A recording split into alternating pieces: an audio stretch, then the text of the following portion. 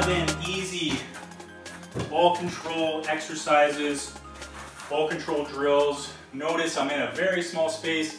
This roof, the ceiling is very low, but no excuses. I can still work my touch in a space like this, and I'll show you exactly how. Obviously, if you're outdoors, you can challenge your touch a little more, setting the ball up higher, but no excuses. You work with what you have, you make the most of it.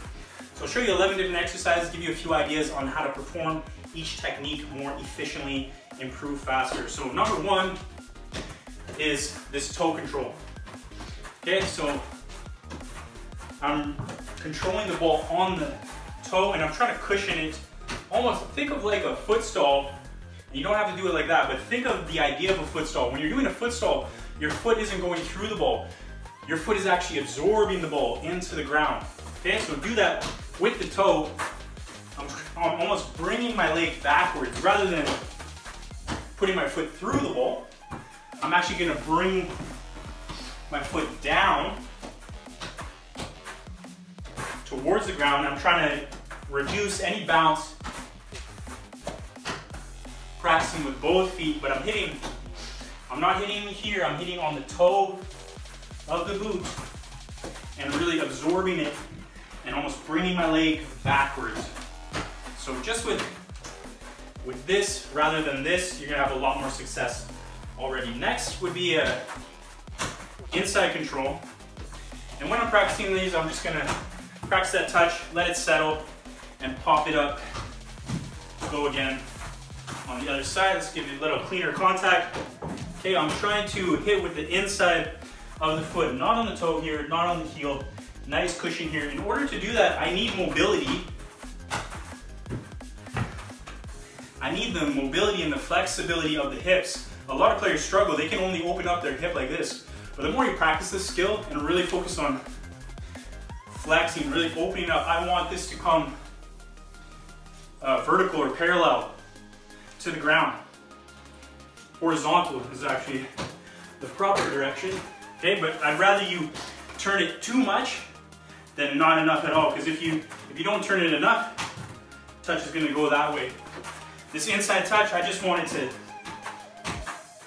set right in the middle. Okay, so really focus on twisting that leg more and making contact right in the middle here, curling the toes upwards, just cushion. Now, let me just say, when I'm doing all these drills, you'll notice when I do it in the demonstration, I want you to get away from 1, 2, 3, 4, 5, 6, pop, and then perform the skill. You're trying to settle the ball as quickly as possible. You're trying to get it back up in the air as quickly as possible. Okay, so obviously you still need to perform the technique. So if you're rushing yourself and you're not allowing yourself to perform the drill properly, then slow it down a bit. But if you're confident, you want to improve, you want to push yourself, as soon as that ball's settled, boom, pop it up, and let's go again. Popping up different techniques, different parts of the foot. Okay, so we'll get into those, but just keep that idea in mind. You're trying to settle the ball as quickly as possible, pop it back up as quickly as possible, perform the next skill. Lace untied.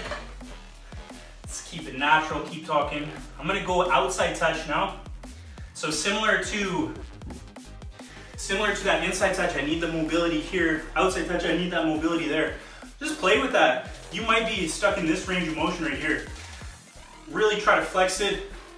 And even like, I might do something like this in a warm up, but realistically, those are the same touches, same movements, okay? So if you want to perform that skill properly, you have to have the ability to twist the foot, and it's the tightness in the hips and the groins in here. Okay, so again, just like you were trying to hit the middle, not this side, not the toe, a lot of players will struggle with the proper contact point. So they're either hitting it here, or they're hitting it here and it's bouncing off. You're trying to hit right in here. Make that flush, make that flat.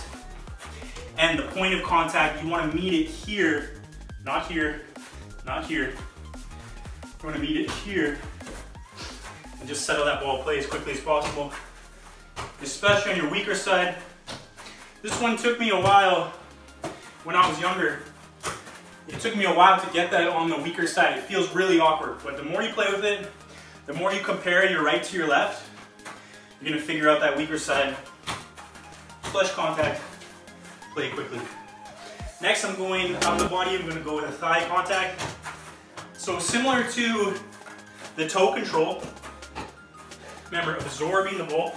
A lot of players, when they come to do their thigh, for some reason, they're going through it again. Bring it down, absorb the ball. Okay, I want to get the ball on the ground as quickly as possible so I can play, unless I'm trying to set myself to play in the air. Okay, but for these, I'm trying to absorb as quickly as possible and then play. Think about the contact point. I want to hit on the thigh. It's called a thigh control, not a knee control. A thigh control. Okay, obviously sometimes it might come off the knee, and if it is off the knee, it has to be even more delicate because that's more bone, it's a harder surface. It's gonna produce a bigger force if I'm going through it, and even if I'm coming down, I really gotta absorb it. Chest. So with the chest control, for me, a lot of players, first of all, scared of the ball. So when it's time to chest, it's not an actual chest. They're not actually chesting it. They're kind of half. They're not showing their whole chest. I want you to open up. Open up and show yourself to the ball. Open up rather than scared or making a smaller surface. Open this up. And then the other thing is the arch, the lean back. Okay, if I really want to cushion that there, I have to lean back, but again, absorbing. I'm not going, unless I'm trying to run with the ball, I'm not going through it. If it comes at me with more pace or a lot of height, I have to absorb it. So just think about opening up more, leaning back more. And having a better touch than that. Next, I was doing a head control. Again, very small space. So when you're practicing this small space, it's actually good because you're working on that delicate touch. I can only hit it so far. If I hit it too hard, I'm hitting the ceiling here. So I'm trying to get the right weight of touch, but different techniques. And here I'm just thinking of wherever it comes, just dealing with it. So sometimes it might be more direct. Sometimes it might be coming from a little higher,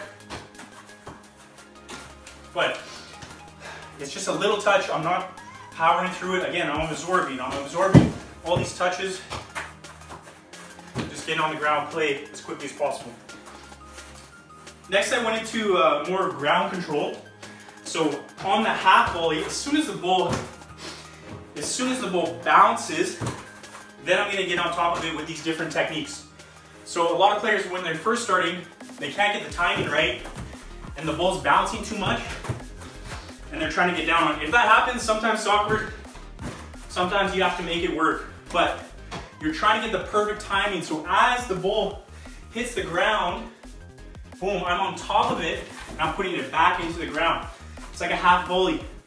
Full volley, you're striking the ball out of the air. Half volley, you're striking it right after the bounce. Think about that. Right after the bounce, I'm getting on the ball. So the first one I actually did was a sole. And I wouldn't do that too many times in a match. You see Marcelo does that sometimes, like 50-yard ping across the pitch, and he's just casual, and then go and play. But it's a good skill to practice ball mastery. And if you're comfortable with it, use it in the match if it works for you. So again, perfect timing. I'm watching the ball. When I get really good, I can go no look, but I guess I can't even. But I want you to actually watch the ball with your eyes. I always say this, and it seems so self-explanatory and so obvious, but so many players, whenever you're performing technique, I'm not actually watching the ball. For example, if I was about to shoot, before I even make contact, my head is already up. I'm already looking at the goal before I even struck the ball. Or I'm playing a pass, and before I make contact on the exact spot on the ball that I want to hit, I'm already looking up at my target, or I'm already looking or worried about a defender trying to come and tackle me. Okay? So when you're performing the skill, I want to see the focus and the effort. Actually watch the ball until it meets the ground. The next ground control I did was an inside touch.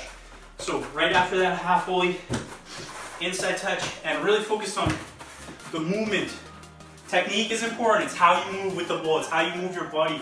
Be more athletic, be more on the toes, less on the heels. But I'm getting that touch with the inside of the foot, touching with the inside of the foot, getting over the ball. I'm bringing my hips over the ball. What I mean by that is I'm turning my hips over the ball as opposed to just putting my foot out there and then moving. I'm trying to move with my first touch. And if I want an even bigger change of direction, I'm turning my hips over even more. Same with the outside of the foot. Okay, you can see I'm watching, I'm focused, perfect timing, body over the ball. You don't want to be back here if you don't have to. Always want to be over the ball, because even if I have a bad touch, I can still get to the ball quickly. But this one, even more so, I'm focused on my hip movement. My hips are around it, and I'm traveling with my first touch. I'm going somewhere with my first touch. Cruyff, same.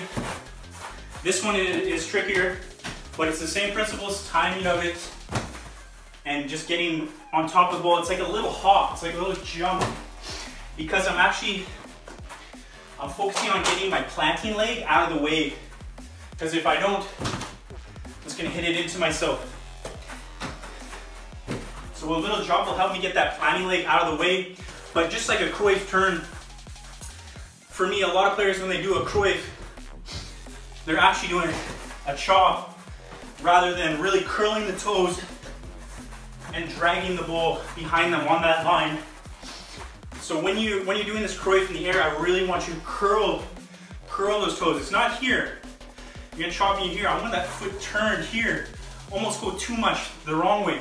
And you'll probably end up going centered. Okay, but just practice. And it's all about the timing, getting it right on top of that bounce. The last one I did was just the air control. So just don't let the ball hit the ground. Here you can have a little juggle, but still just go 1, 2, hop, 1, 2, hop. And I was using all different techniques, all the ones that we practiced. Okay, just gonna drop the ball, but a few little touches, pop it up, control that ball. 11 ball control exercises or ball control drills that you can do by yourself in a small space at home. Obviously, if you're outside, like I said, test yourself with that touch, go a little higher, that'll make it more challenging. Play with the speed of your movement. Don't put the ball on the ground, pop it up, and let yourself get set. Play more realistic. Settle that ball as quickly as possible, pop it up as quick as you can.